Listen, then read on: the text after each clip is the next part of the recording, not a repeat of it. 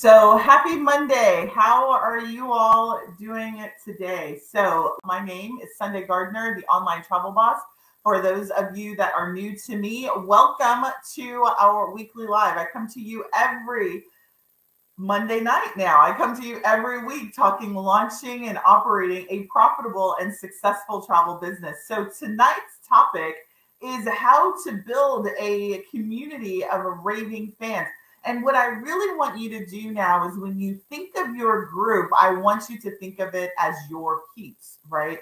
Not just random people that follow you, not friends of friends, but your peeps. And so we're going to talk about today, like, how do you do that? Like, how do you create a community? One, not just a group because somebody said it was the good thing to do. I just told you it's the cat's meow, but why is it the cat's meow? And what can you do to not only have this group, but utilize it as an asset and monetize it, right? That's really the reason why people think it's the cat's meow, because if you do it well, you can make a good amount of money for your travel business utilizing your group. Now, how many of you guys have Netflix? Like, I just watched a couple of weeks ago Lulu. Like, do you guys know what Lulu is? The tights company. So when I started in the online space back in 2016, 15, one of those years, right? I remember, so I used to be a general Facebook ads coach. So I was teaching people how to run Facebook ads and teaching them how to do that. And so I would attract them. And some of the people that I attracted were some Lulu people. Like, so do you guys know who Lulu is? Like, so I just watched this documentary a couple of weeks ago. It was a couple of weeks ago. And so this documentary was on this company called Lulu, and I think they still sell tights, they sell leggings, like colorful leggings, all sorts of leggings. And I remember a Lulu person, like I remember her still to this day because I watched the training. I watched the documentary, and she reached out to me. She's like, "Can you teach me Facebook ads?" And I'm like, "Yes, I can absolutely teach you Facebook ads." LuLaRoo, that's the name of it, LuLaRoo. And she was like, "Can you teach me Facebook ads?" I'm like, "Yeah, I can teach you Facebook ads." And she was like, I was like, "So, there was a sort of criteria that I looked at for businesses before I would coach them, particularly if I did one-on-one coaching. And the big stipulation was she couldn't do the program with me, or she couldn't get training from me because they prevented her how she could market." But I tell you this long story because in this documentary, they talk about the success of like the rave. I don't remember if you guys remember back in 2018, like, and I see it now too with like jewelry parties where people, like, they have these groups and they're selling their jewelry, and these Lulu consultants were selling their leggings, and some of the consultants were making phenomenal money, right? Because they were selling to their friends and family, and they were having selling parties like directly in people's homes, right?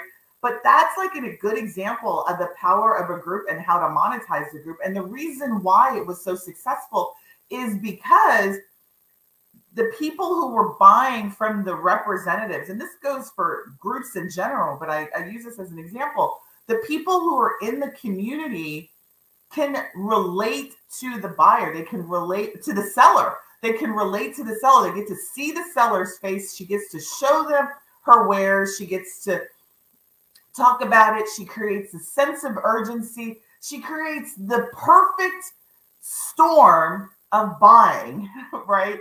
And that is what the power of a group is.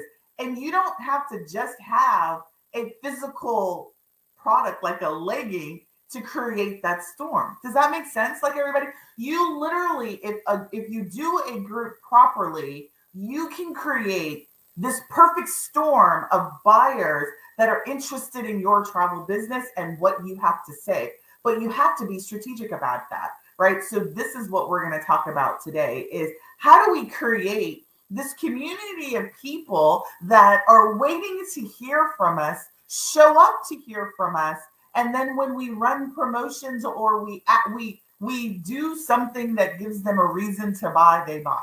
Does that make sense? Like, would y'all like want to know about how to do that? Like, is that the reason why you created your group? Is so that you can create a central location, not only a central location, but literally you get to control the narrative. I am sure many of you are a part of groups, right? Maybe one of you all, maybe somebody told you that you should search Facebook and look for groups to join, right? And the reason that is because you were hoping to find prospective travel buyers in those groups, and you somehow get close to them so they will buy from you, right? But what if you can control that, attract the type of client that you want, and then control the narrative, right? That's what we want to do with communities, right? So, but before we do that, let's just talk about like why. I mean, I just told you why. Like we just talked about why. LuLaRoe is a good example. If you haven't seen that documentary, see it, because it really, what it hit home for me was, because a lot of you all out there in the internet, right, were recruited by multi-level networking marketing companies, and their product isn't leggings, the product is travel, right? So you joined on, right, for the same type of language that LuLaRoers, I don't know what they call themselves, LuLaRoers, did, right, is because they wanted to leave a legacy, they want to get financial freedom, right? So I'm not going to go into the whole MLM, but it was really close to home because not only did I meet a couple of LuLaRoers several years ago, like I know that the market that I work with, that it is predominantly women. I know that it's predominantly women that want to work from home, excel, make extra income so that they can bring home money, do, legacy is a common word that I believe. Financial freedom is another common word, but it kind of hit home for me. So if you haven't seen that documentary, I totally recommend it because I really, really loved it. But here's the thing. This is a product that is, it's better than leggings, right? Travel is better than leggings, but it's a product that can be viable if you know how to do it. So we're not going to talk about operations today. What we're going to talk about is how to get your client in your community. And so why do you want to do that, right? Because here's the thing, just like the LuLaRoers, right? The reason why these women were making so much money inside of their little buy groups and buy sales is because people buy from people that they like. They buy from people that they know and they trust, right? Your product is not $39.99. Your product normally is probably, anywhere from $800 to multiple thousands of dollars, right? So your know, like, and trust factor needs to be super high with your prospective clients for them to be able to be comfortable to pull the trigger or go with some place that they already feel comfortable, like Priceline.com, Expedia.com, all of these sort of do-it-yourself places that are familiar to them. Does that make sense? Like familiarity and liking and trusting is a huge component of the buying process, right? So when you create this group and you do it properly, you create an environment of people that will get to know, like, and trust you. So when you do have something to offer that they're interested in, that they want, they need, they'll buy from you, right? Because you've already positioned yourself as that go-to person. Does that make sense? All right. Okay. So here's the thing. I always take notes, so I'm looking down at my notes. And so a group is the quickest way to increase that know, like, trust factor, right? So you may have heard it like KLT, like, and it stands for know, like, and trust, right? People buy from people that they know easier. Now, don't get me wrong. I've bought from strangers from before, but I will tell you that they've done something quickly for me to believe that they can satisfy whatever I am interested in, whatever I desire, or whatever I need, right? So if I buy from a stranger, they have satisfied my internal buy mechanism, right? Means that I believe that they can solve the problem that I'm looking to buy for, right? And that's usually in everything that I buy, particularly when it comes to training, and that kind of stuff is that I feel like they can solve my problem. They can get me an answer quicker, right? So for you as a travel professional, what do your clients want, right? So let's talk about how you build a community of raving fans. And so the first tip I have for you in terms of building that community is have a reason for people to join your community, right? What's the reason? So you told me the reason you created the community, but what's the reason that people should join the community?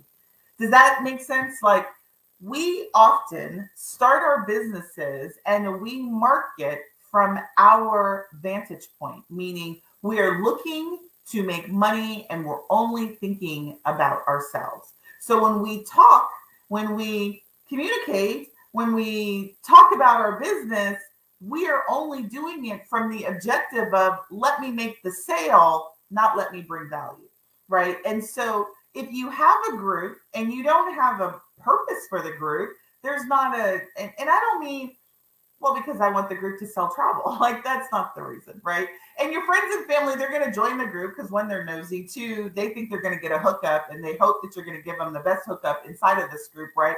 But I'm talking about a really strong reason for people to join, right? So I joined this guy's community a couple of months ago, and his Facebook group, and he's not a travel professional. I do not believe this guy's a travel professional, but he's got a community, and inside of this community, he's got multiple thousand of people in this community. And what he does is he sells a course and he teaches people on how to fly really cheap, like really high, how to like literally fly either first class or business class on the cheap, like on the cheap. So why do people join that group? They join that group because they want to learn how to fly on the cheap. Like, I want to go to Japan in first class, right? I don't want to go to Japan and coach, right? I don't want to go on an 18-hour trip and coach.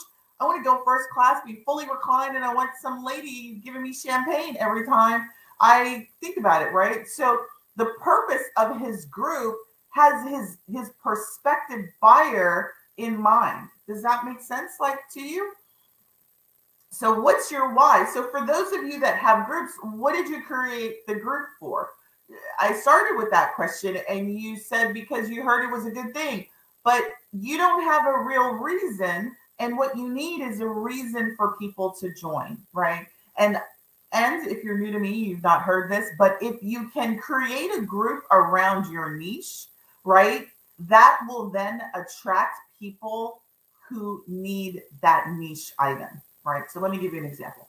Like, simple example, everybody can relate to this usually, is an example. The example is weddings, right?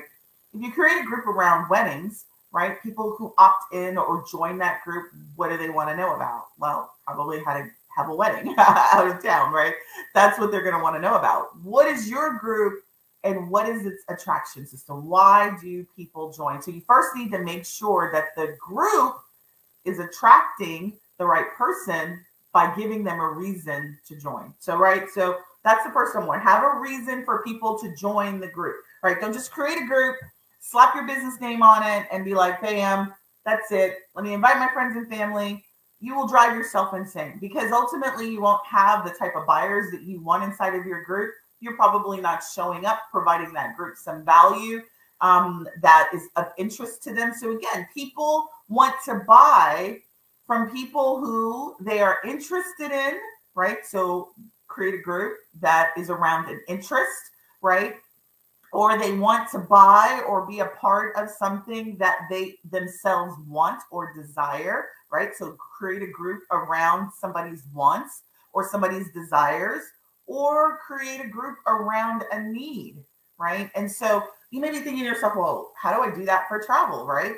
That's the secret, right? How are you going to create a group around a particular need, a desire, or a want, right? So first, start with your niche. I'm not going to talk about travel niche today because I've spent the last couple of weeks on these lives talking about niche. So if you're looking for how to create a niche or what a niche is, you may want to search the group in previous videos.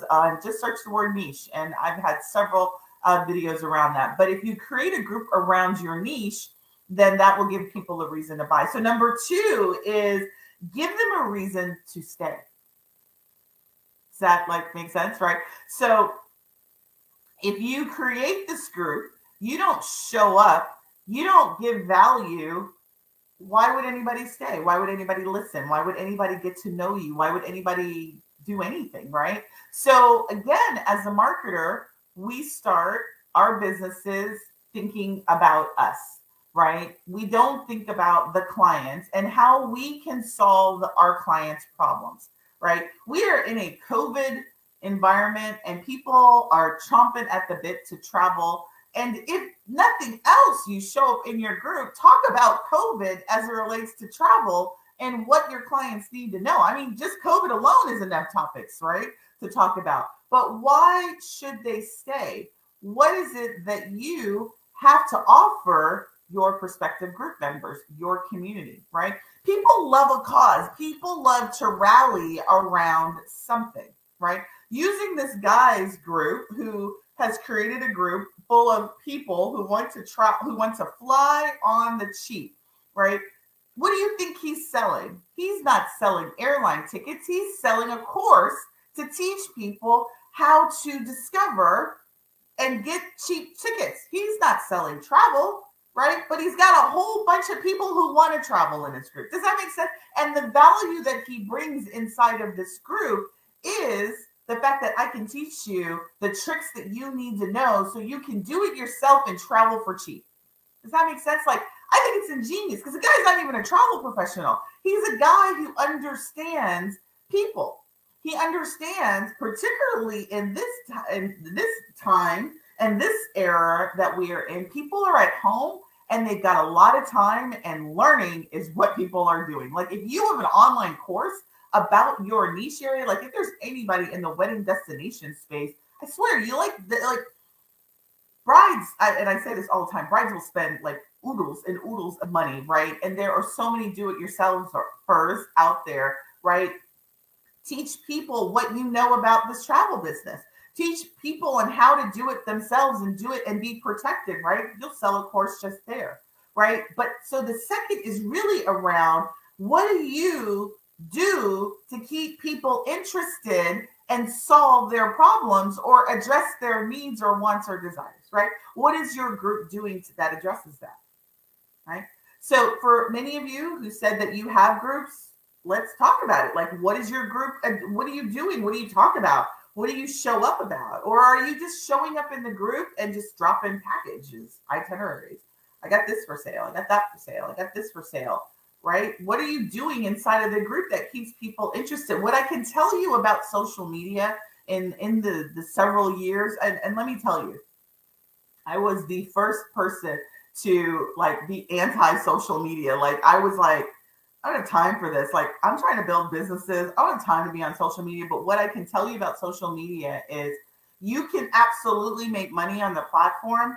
I'm not talking about sliding in people's inboxes and harassing the hell out of them blindly without cause. What I'm talking about is you create an environment for people to connect, right? You create a community of people around a particular thing that they have in common, or a particular thing that they want to fight in common, but that's the commonality, right? People, particularly since we are so isolated right now, even with COVID, have this stronger desire to connect, right? And groups allow them to do that, right? It's groups of people that share this common interest, common whatever. And you as the group leader, because that's what you are if you have a group, you are a group leader, right? Need to bring them together and create the glue that keeps them bound. Does that make sense? The one thing that you don't want to do is you create all this value, but you're creating the value to the wrong person, right? You don't want that, right? So we want to make sure you're the right people in the group. You're attracting the right people. You're giving the people the reason to join, right? And it doesn't mean you have to bribe them. Like, you don't have to bribe them. You have to give them money. You have to like run prizes, right? You want the right person for the type of value that you're going to bring to the table. And so that would be my thing is number 2 is making sure that you have a value proposition and that you're showing up bringing that value consistently. All right. So number 3, and I'm gonna like go like soon because I'm really burning up here. But number 3 is, but don't do this prematurely. So before I start and say this, I don't want you to start with number 3. If you have a group, right? And for those who join the program this weekend, do not start working on this because I've got some other things to get you set up before we do it. But just in general, here is what you need to do for your group. You've got a group, you have no other direction, you don't know what to do. I want you to spend the next 4 weeks. I want you to commit to 4 weeks with defining what value you're going to show up inside of your group with, right? What is it that your clients, your prospective clients need to know? What do they need to be talking about? What are the how-tos they need? What is the information they need? Who are you? Why did you create your business to uniquely solve their problems? Why are you the cat's meow when it comes to the travel business? That's what I want you to spend the next month. So the month of October, I want you spending that showing up in your group. Now, I don't care who's in your group. I just want you to get in the habit of doing that, like showing up and creating value. Because if you can start to attract, you create value and you get in the cadence of creating value, then number 3 becomes easy, right? Give them a reason to buy, right? And most of you guys start with the buying activity instead of the value and the reason to join. Does that make sense? So I don't want you to start with number 3 and like, I'm giving them a reason to buy. I'm going to put together this package and I'm going to have people buy. No, I want you to do the flip side of that. I want you to figure out what is the reason someone should join your group, your community. What kind of raving fan do you want? What do they desire, need, or want, or are interested in? Create a group around that and show up for a month, giving them value. Does that make sense? And then number 3 is around give them a reason to buy. If you can do number 1 and 2 right, when you run promotions and you give them a reason to buy, people will buy like that. Does that make sense? Right? So those are your top 3 tips for, and I lost my video. Those are your top 3 tips on how to build a community of raving fans inside of your group, Facebook group, your community. It doesn't matter what platform that you're in, because it's all the same in terms of connection with your clients, right? Or your prospective clients. People want to be a part of something that they can relate to, they're interested in, give them a reason to join, give them some value inside of it, right? And I'm not talking lip service value. I'm talking like real value, right? Anyway, so I'm glad that this was helpful. I will be here next Monday talking all things launching, operating, and marketing a successful and profitable travel business. I look forward to seeing you guys next week. And you guys have a spectacular week. Hey, we are at the conclusion of September. These are the last few days of chapter 9. So when I come back to you, we'll be in chapter 10. And damn it, it's almost a wrap for 2021. Super excited. You guys have a great evening. Talk to you soon.